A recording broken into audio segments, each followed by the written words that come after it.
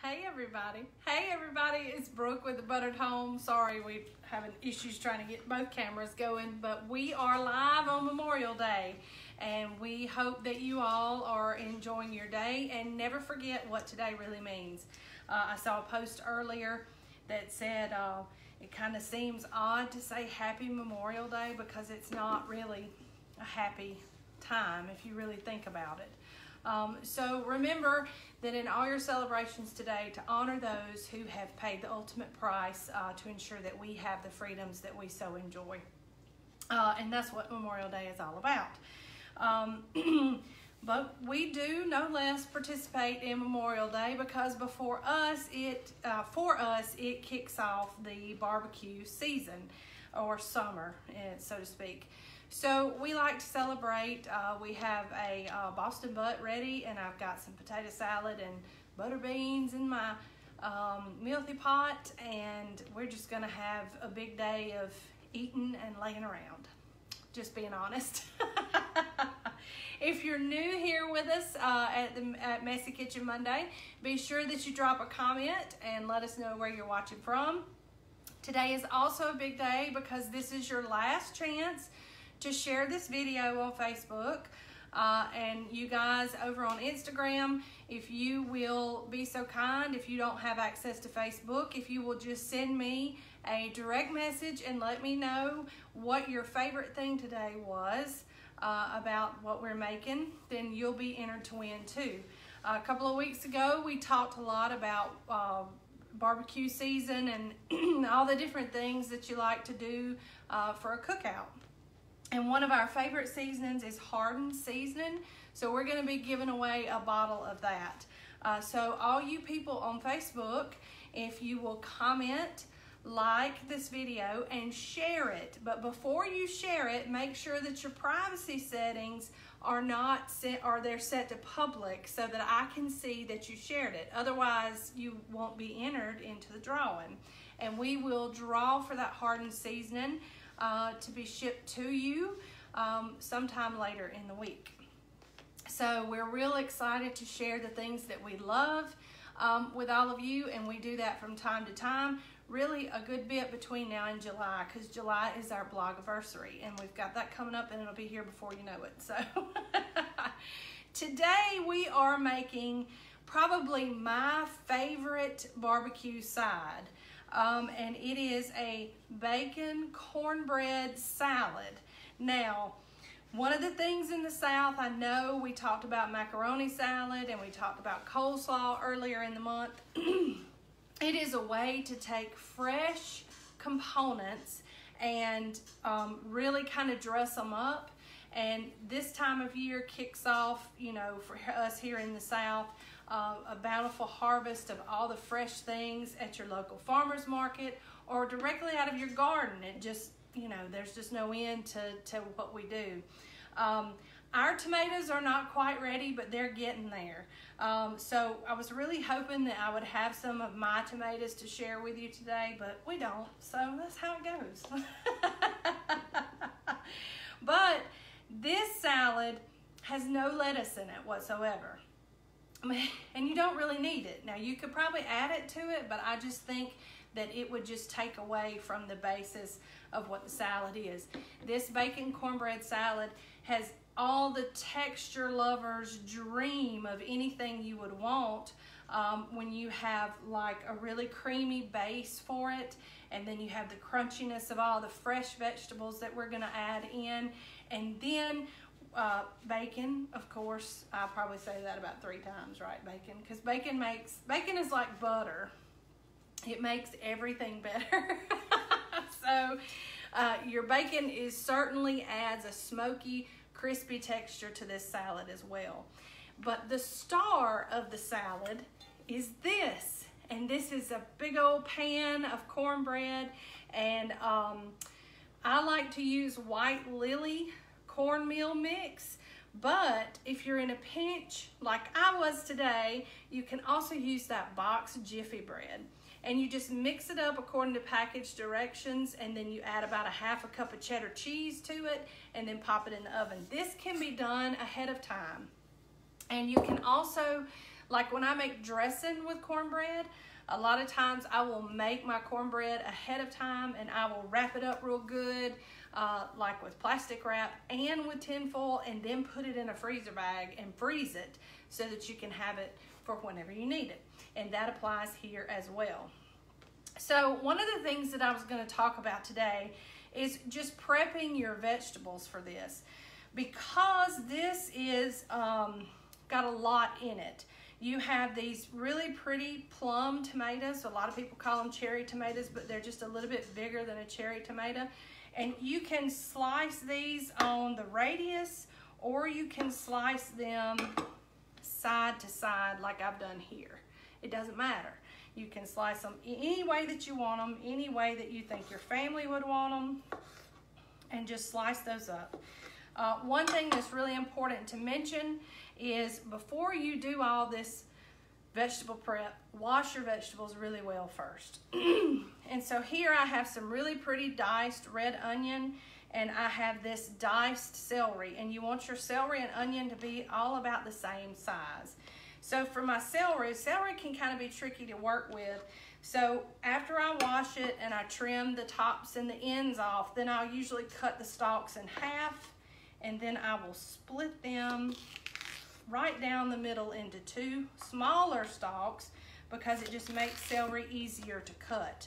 A lot of times celery is uneven, and anytime you're working with a knife, you want to minimize your chances of cutting yourself. Trust me. Been there, done that, right? Got a t-shirt. Big D is sitting here with me today, and he's watching me chop these vegetables. And what's going through your brain? Don't cut yourself. That's his staple thing, is don't cut yourself. So I hear that all the time. And then the recipe calls for a medium-sized bell pepper. Now, if you're like me and you get annoyed with all these seeds in the bell pepper, I'm going to show you just a really quick trick on how to minimize the seed exposure to a bell pepper. And you'll see I've already done one side here. I'll turn it over on its head, and then I'll take a knife, and a lot of times if you just cut just the edge and kind of cut down at an angle, you can cleanly get that side off and leave the seeds in the middle. Now, a lot of times you'll see that you've got a lot of membrane left, and I'm going to show you how to deal with that in just a minute. But once you break that bell pepper down, you're only left with these nice clean slices, and most of your seeds are intact in the center. I only lost about three seeds, so that's a win for me, because these sticky seeds, they get all on my nerves.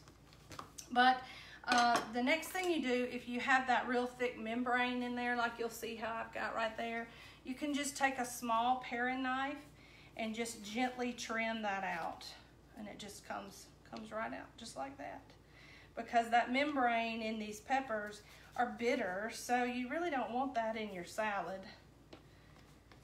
So we're just going to trim those right away. And they're so soft, you really could just take your thumbs and run it along there too, and it would just come right out a lot of times. But you also want to cut your peppers about the same size as the rest of your vegetables. All of this creates a really nice base and a really nice fresh pop of flavor and texture in your salad. And then the dressing is really nothing more than a little minced garlic and mayonnaise. Because you've got so much flavor going on here with all of your vegetables, and then the bacon, because the saltiness of the bacon, you really don't need any more salt than that. And then the pepper, I don't add pepper to this because I like a lot of pepper on this, so I just leave it without and then add my pepper whenever I fix my portion on my plate. So this is one of those dressings. One of those salads where the dressing and the garlic and the vegetables, and then of course you have the natural salt and sugar in your cornbread, are only the flavor components that you really need. And then I've got about 4 pieces of cooked bacon. And I'm just gonna trim those guys up. Okay. And then you just simply start to assemble. And it's really simple. And I love to do this in a big clear bowl because this is a beautiful salad to look at. It's just as pretty as it is delicious. So you really want to highlight that. So I'm going to put that right there. And then we're going to add in all of our vegetables. And I throw some across the counter.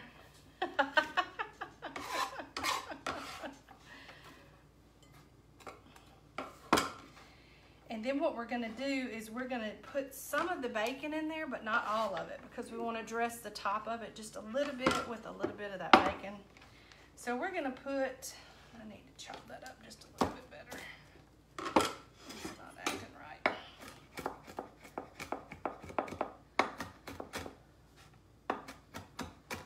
We're going to garnish the top with a little bit of this bacon and then mix the rest in there.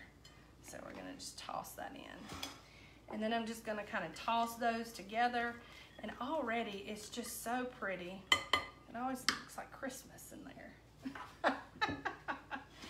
And now we're gonna set our garnished bacon to the side, and I'm gonna flip out my cornbread. And this is also a good recipe to segue into what we're doing for June. June, we have lots of big plans. We're doing cooking with kids. So those are recipes that are not only delicious and not only easy enough to get your kids in the kitchen, but they're also fun. I started my girls cooking very early, very young, and it was so much fun for them. Cooking should be fun. So if you can start that early with your kids or your grandkids or your nieces or your nephews or your neighbors' kids, then by all means do that. So this recipe is a good segue into that because this is a fun one for kids to make too. You can prep and chop all the vegetables and have them help you mix everything up.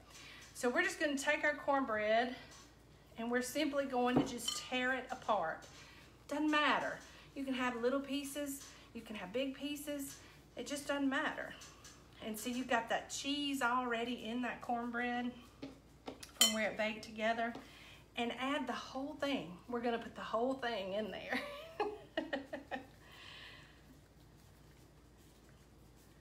And I mean, you probably want a big bowl. So now to that, we're going to add almost all of our cheese. We're gonna save a little to garnish the top with just because we want that color in there. And then we're just gonna kind of mix everything up. Fold it, I would say, because this bowl is not at all big enough. I think I have one mixing bowl that can actually handle this. But it's gonna deflate a little bit, and I'll show you soon that it will. All right, so we got that good and mixed, and I'm gonna set that to the side. And here I have our dressing, and yeah, it's just mayonnaise, and that's all you need. You just need a binder. All your flavor is already in the bowl, so you don't really need anything else. But to this mayonnaise, we're gonna add just a little bit of minced garlic, because garlic is one of those things here in my house, like butter and bacon. It just makes everything better. So we're just gonna whip that garlic in with that mayonnaise. And then we're gonna put that right over the top. Get it where y'all can see it. Make sure we can see it. Set that to the side, and then we're just gonna fold that in. Now, it's not a lot of mayonnaise whenever you compare it to the rest of the salad because it's just a binder. And this, like all of our other salads, only gets better when you put it in the fridge and let it all kind of meld together. And I just tossed a huge handful out over there. But see, that mayonnaise helps it deflate just a little bit. So we are celebrating in true messy kitchen Monday fashion by making one more kind of mess in here. But this salad is a delight for the senses because you have that wonderful buttery cornbread, and then you have the pop of all that fresh vegetable, and then you have just a little added bit of the mayonnaise to kind of cream it up just a little. And then of course you got this smoky bacon, and we're gonna dress the top of that with what we have left. And then the rest of our cheese. And it is gorgeous and delicious. Is that not beautiful? And that will feed a big crowd. We'll probably be eating on this all week, won't we, Daddy? So I'm gonna cover this, and then I'm gonna put it in the refrigerator to chill and just let all those flavors kind of meld together. And then we are going to enjoy this with the rest of our Memorial Day fare. This recipe is already up on the site. We're actually going to go ahead and share it this afternoon, because if you like what you see, this will be good if you have a get-together late today, and you can put it together really quickly like I just did. Like you could, as soon as we get done, you could go in there and you could make your cornbread and let it cool and have it done, and probably 2 o'clock if you wanted to, but the recipe will drop later. But it's really easy, and we hope that you all have enjoyed this month of our barbecue favorites just as much as we have, because this just kind of kicks everything off for us for the summer. We start getting all these ideas about what we want to cook and what we want to do all summer long. And this is a great way to do it in the kitchen with the people that you love. So we hope that you enjoy whatever you're doing today, and then we hope that you remember the real reason that we're all on vacation today, and that we remember those service members who paid the ultimate price for our freedoms. We hope that you'll be here next Monday. We'll be back to regular time at 7:30, and we will be kicking off a great month of cooking with kids, and we've got some really fun, really delicious recipes that you and the children in your life can enjoy cooking together. We hope that you will remember to share this video. Send me a direct message on Instagram to get entered to win, and later in the week I'll make an announcement when we're going to draw for that hardened seasoning. So we appreciate y'all being here with us on your day off, and we hope you have a wonderful week, and as always, from the better home to your home. We love y'all. Bye.